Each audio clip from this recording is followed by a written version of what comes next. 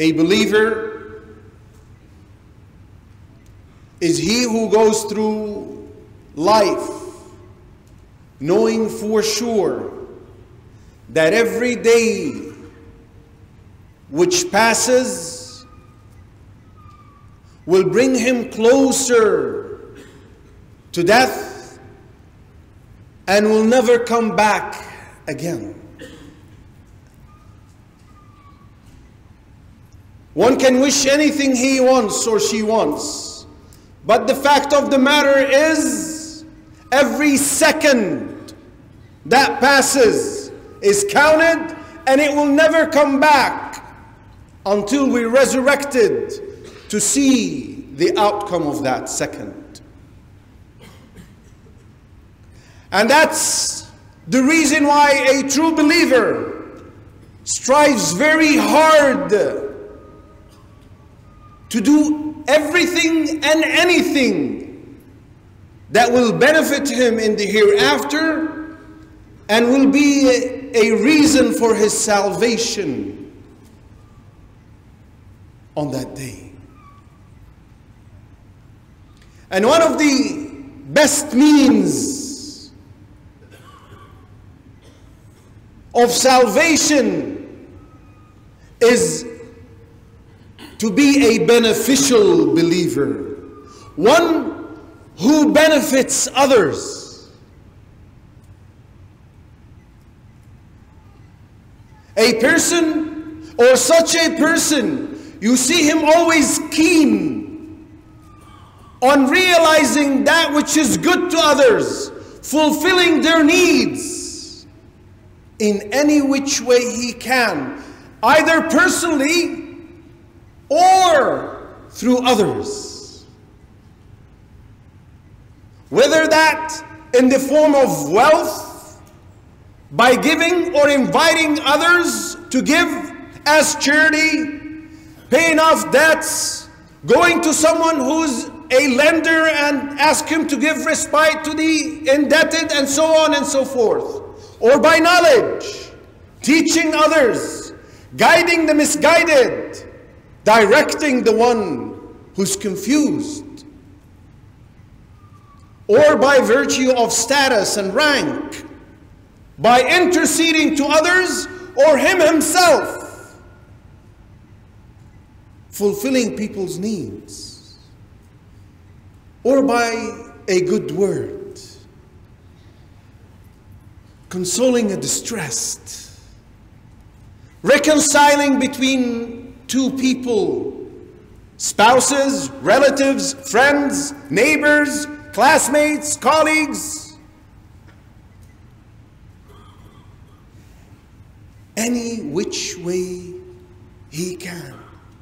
He is beneficial in all situations, and he is a positive and a productive element in his community and society. He is a source of blessing to others wherever he goes. As Allah described Isa, وَجَعَلَنِي مُبَارَكًا أَيْنَمَا كُنْتُ, and he has made me a blessing wherever I go. Meaning, I am a source of benefit wherever I go. So we need to be such a person. Benefit others as much as possible. The Prophet ﷺ said, and this is reported by Muslim, he said, whoever can benefit his Muslim brother or sister, then let him benefit him. There are many fruits resulting from being beneficial to others.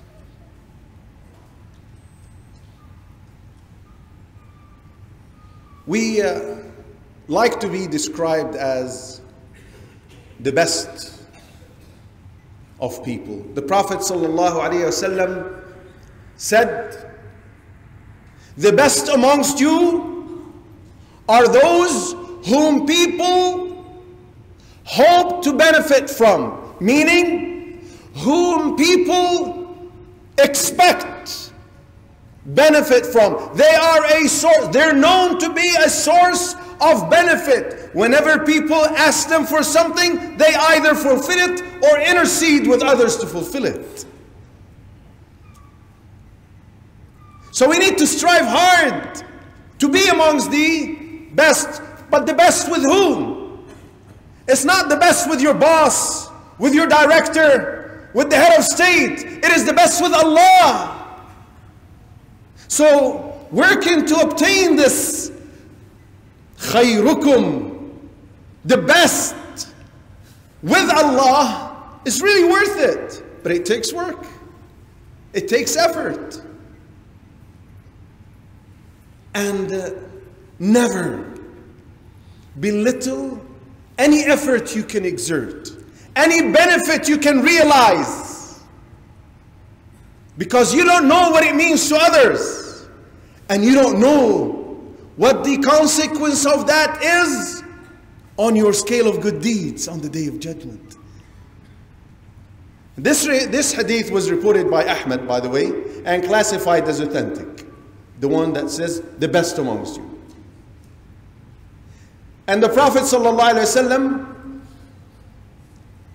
warned us against, or rather brought to our attention, that the issue of significant and insignificant is not a decisive point, because what you might deem insignificant can be something huge on the scale of good deeds on the Day of Judgment.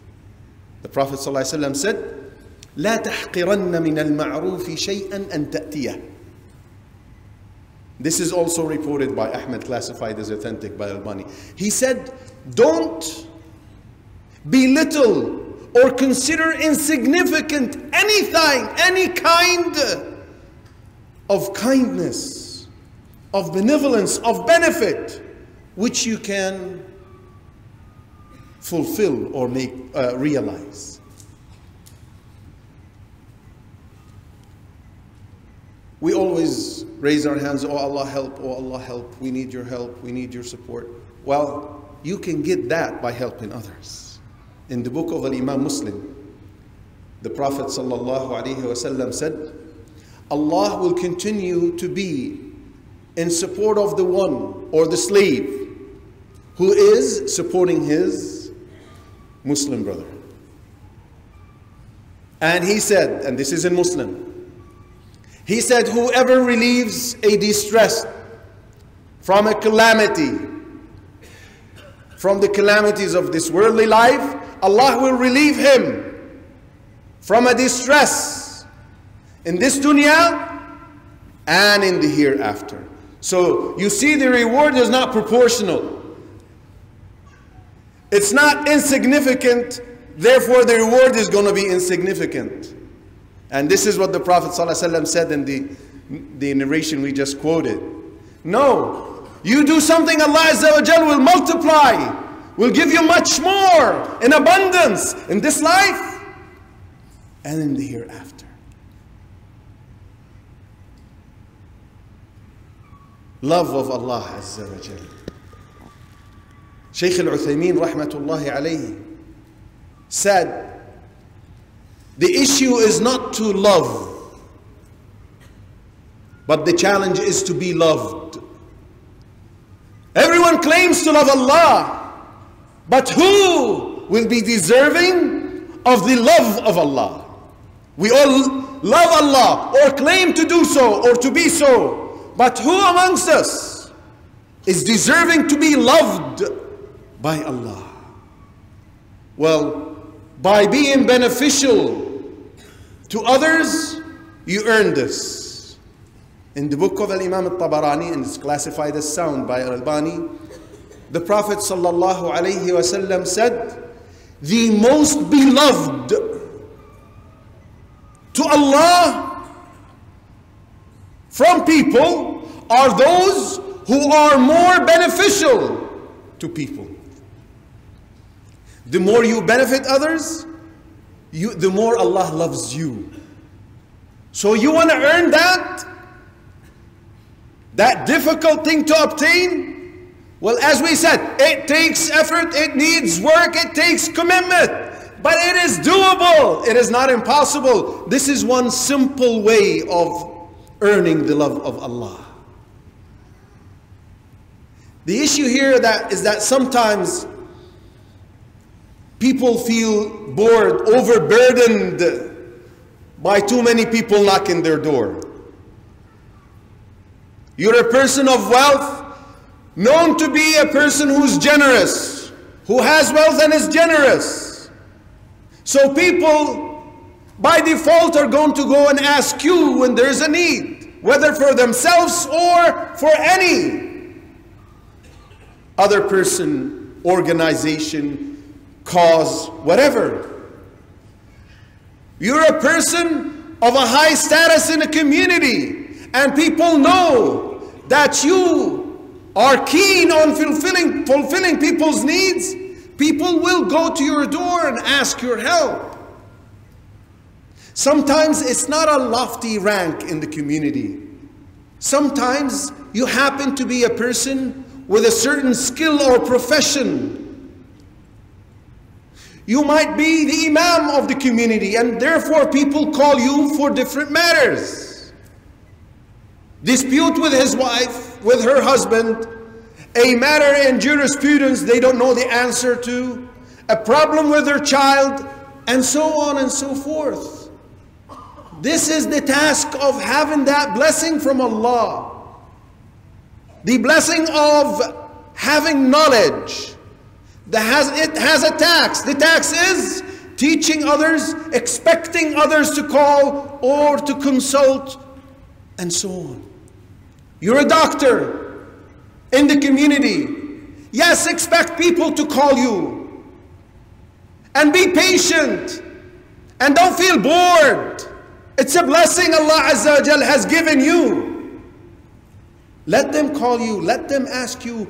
Answer them. And always answer them. Because, you know, the danger here is that you might be deprived, which is the fourth benefit of benefiting others, or fruit of benefiting others, is that benefiting others is a means of maintaining and preserving the blessing Allah Azza wa Jal had bestowed upon you. The Prophet ﷺ said, and this is reported by At-Tabarani, classified as sound by Al-Albani. He said, sallallahu alayhi wasallam, Allah Azza wa Jal blesses certain people with some bounties. He will continue to keep it with them, make them enjoy it, make them benefit from it, so long as they benefit others with it and are not bored. Once they become bored, Allah will remove it from them and take it and give it to others. So whatever Allah Azza wa Jal has given you as a blessing, make sure that you utilize it to benefit others. Otherwise, expect it to depart and leave you. Because it was given to you so that you benefit and others benefit from it.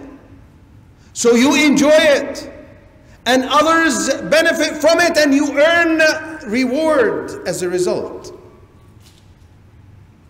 of paying the tax of that blessing and bounty.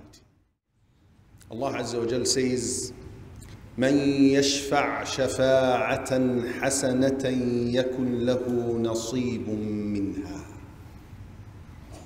Whoever intercedes in a good cause will have a share in the reward.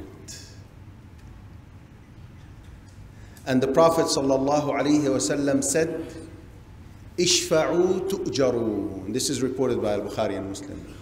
Intercede meaning seek help to fulfill other people's needs, and you will be rewarded. Sheikh Sa'di rahmatullahi alayhi said regarding this narration, he said the Prophet sallallahu alayhi wasallam laid a foundation, a very fundamental rule, which is that people must strive to fulfill other people's needs by intercession, by inviting others to help them, by requesting others to help them, regardless of whether or not the matter is fulfilled completely, partially, or none of it is fulfilled. You will still be rewarded for simply interceding, requesting, inviting, informing others to help. The Salaf, rahmatullahi alayhim, the early generations, used to consider people not coming to them to fulfill their needs or for intercession to fulfill other people's needs to be a disaster, to be a major serious problem. Hazem ibn Hakim, rahmatullahi alayhi, said, if a day passes, if a single day passes and I do not receive someone seeking my help in some of his needs, then I know it is a disaster that just befell me.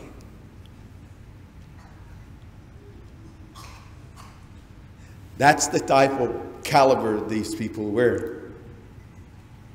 That's how they understood the texts. That's how they understood the instructions in the Quran and the Sunnah. And that's how they acted upon him. Abdullah ibn Mas'ud said, there are some few people whom I cannot thank no matter what I do. I cannot pay them back regardless of what I do. One of them is a person who comes when he has a need. He comes directly to me before anyone else.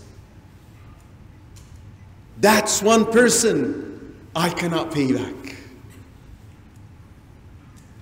They understood what it meant to relieve people's difficulties, to fulfill people's needs, and they considered it a source of joy because it is a source of hasanat. We ask Allah Azza wa Jal to use us to the benefit of the Muslims. Allahumma ameen. Allahumma sta'milna